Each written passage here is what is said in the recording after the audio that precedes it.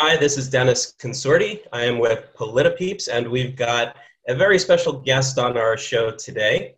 Her name is Niviâna. Did I pronounce that right? Yes.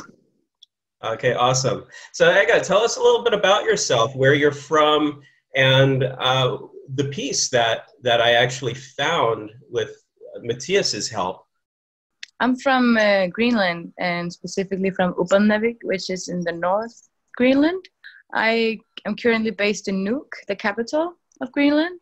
And yeah, I think the piece that you're talking about is the one from NBC News. And I wrote an article regarding Trump wanting to buy Greenland.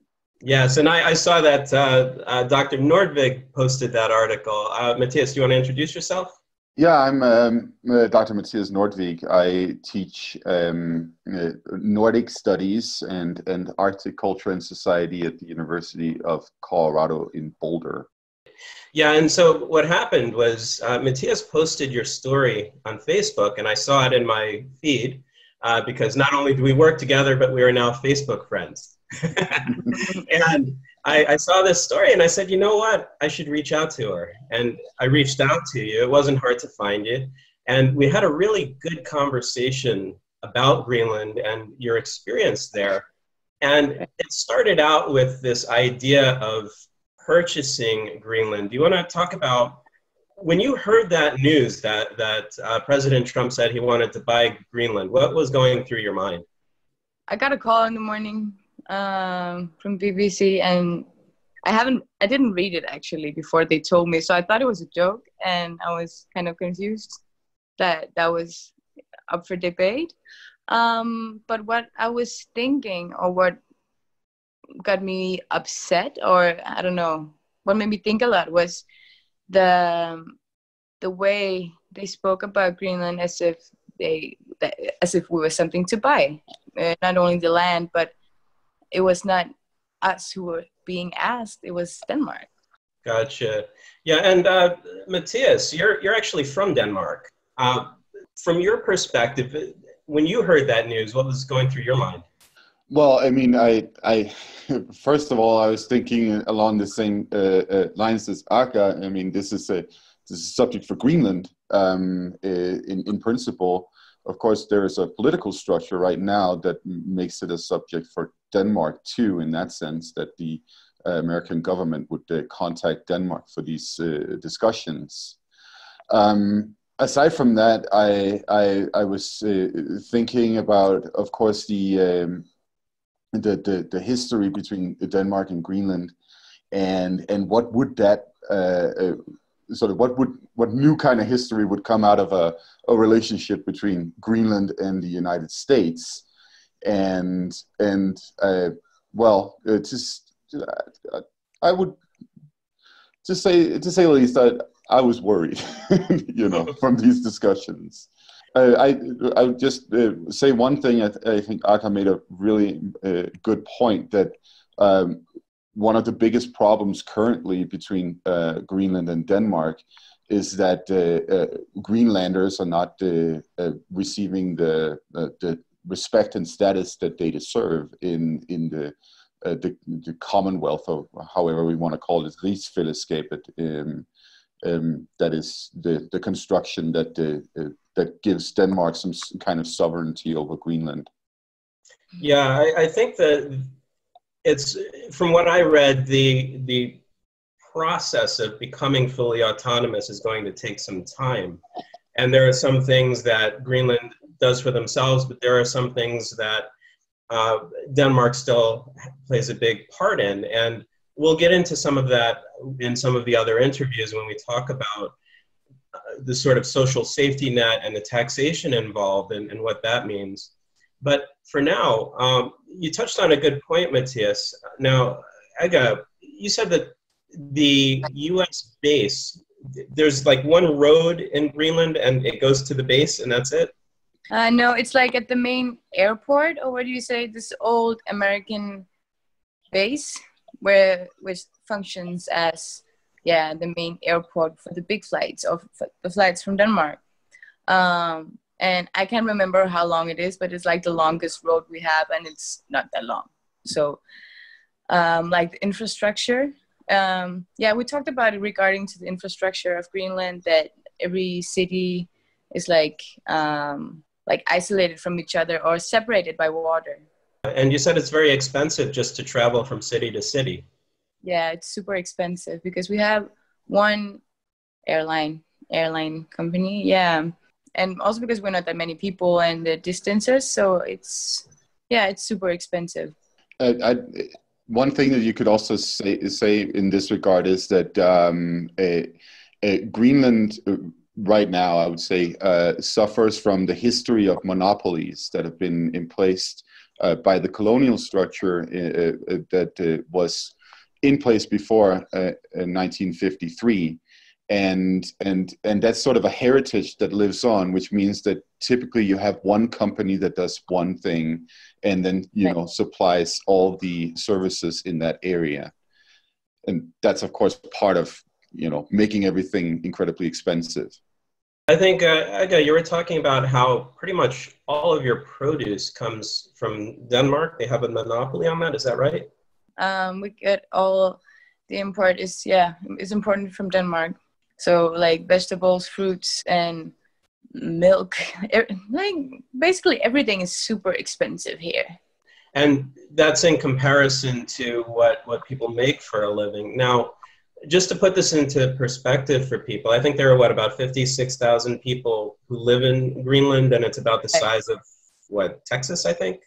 Greenland is like this 3 times of Texas, I think. Yeah, I think I was there's a site online where you can actually place Greenland into the maps of the U.S., and it looks like the coastal stretch of Greenland goes pretty much from Vancouver to Tijuana.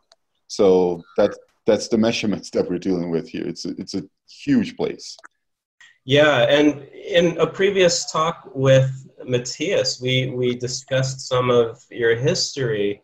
The history of the Inuit people and how life was before urbanization and how people traveled and shared things. Can you talk a little bit about that culture of, say, voluntary sharing? Right. Historically? Yeah, I mean, back in time when, we have rough climate here, like in the winter, rough winters and stuff. So, and we, Inuit lived on small settlements around the coast and on small, islands. So, and the people there had needed each other to survive. So, they had to share the food. They had to share, the heat, all of these things, because, it was a question of survival back then. So, we couldn't afford, the Inuit couldn't afford anyone to die because they needed everyone. So that's kind of how that shared, economy, yeah. And that was there anyone enforcing that, or was that more of a cultural thing? I think it was more of a cultural thing, and because everybody knew that it was necessary. Interesting. Good. So that brings us to today. What's Greenland like today? Like, I'll give you an example. In the U.S., we fight about politics a little bit.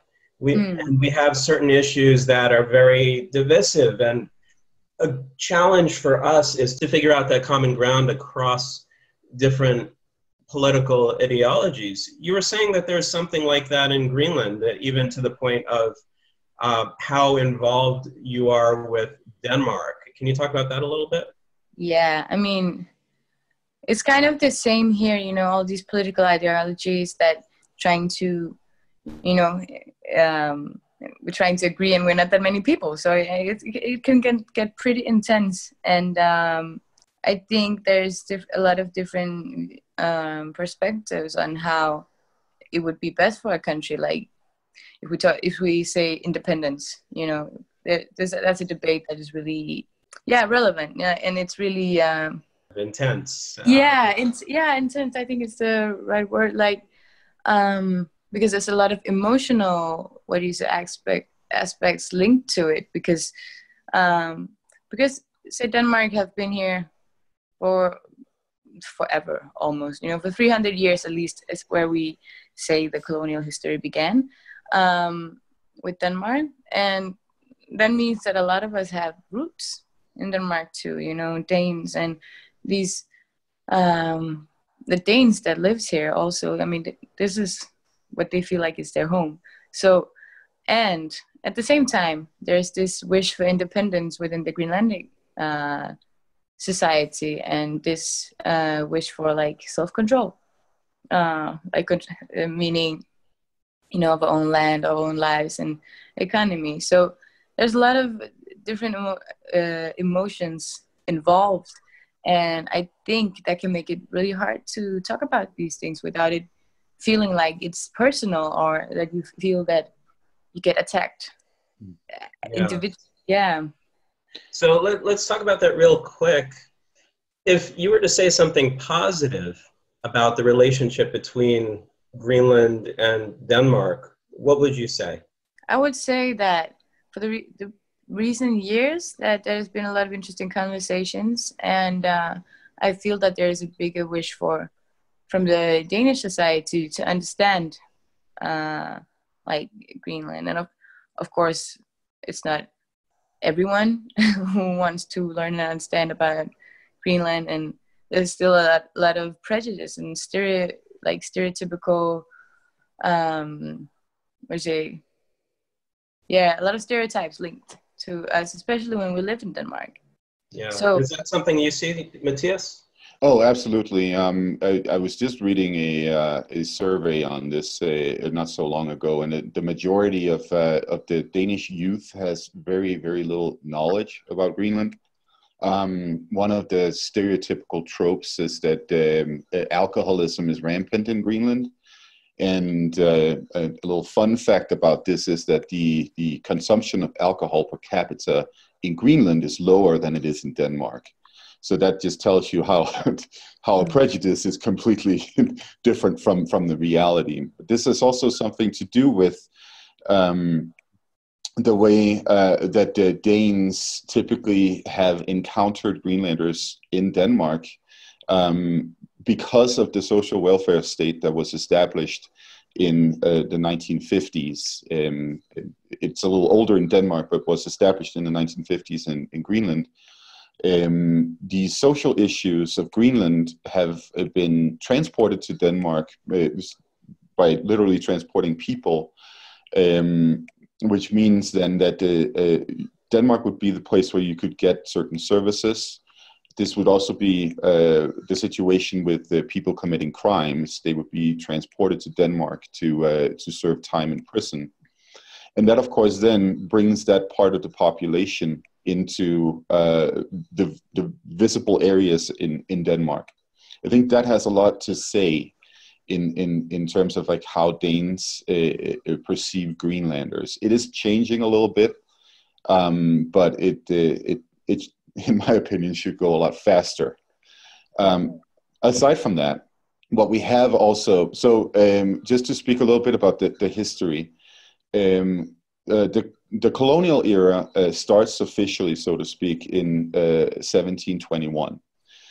Where the colonial trade stations are established, especially Nuuk, but also others. And then you have a colonial relationship, what we could call official colonial relationship between Denmark and Greenland up to 1953, where then there's a change in the constitution, and Greenland is then turned into what would best translate to a county.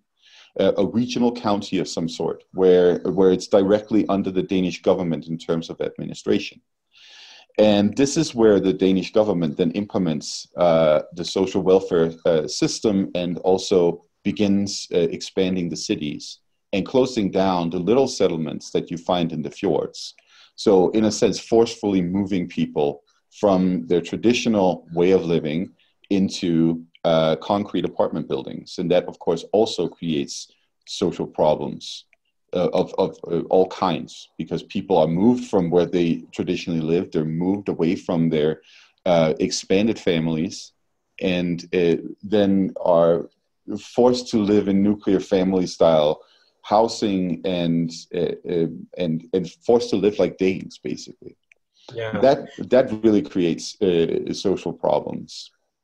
Let me just jump in real quick. Now, Ega, you had expressed the issue of suicide in Greenland. There are a lot of depressed people. Can you talk about that a little bit? Yeah, I mean, we have really high suicide rates in Greenland, and I'm pretty sure, actually think that we have the highest suicide rate in the world.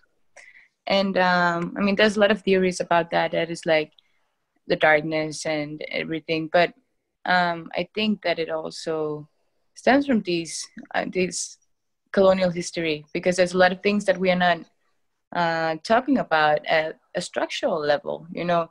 And for me, I think that some of the issues is also that we treat these issues as individual cases, when it's what I've been thinking. I think that we have to start looking at it in different ways. That is, from a structural point of view. Yeah.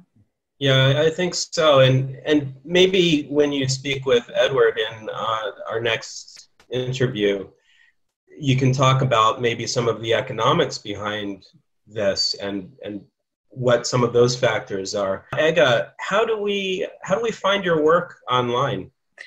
I have not published my webpage yet, but I usually use my Instagram and my Facebook page. Yeah, and it's Niviâna with 2 A's and not the A with the hat. Very good, very good. And you also have some pieces on NBC, and you've got some climate videos? Yes, and there is also an article on The Guardian, written by Bill McKibben, where the climate video is on too. Okay, awesome. And Matthias, how do we find your stuff online? Well, you can always go to NordicMythologyChannel.com and find my what I do there. I publish usually I publish little blog posts with my YouTube videos, but I also publish more extensive blog posts about various issues that interest me and have some kind of relationship to that Nordic world that I come from in different ways. And you can also find me on Instagram and Facebook through my name, Mathias Nordvig. Awesome. All right, this is Dennis Consorti with PolitiPeeps. Don't forget to like, share, subscribe, and ring the bell for notifications.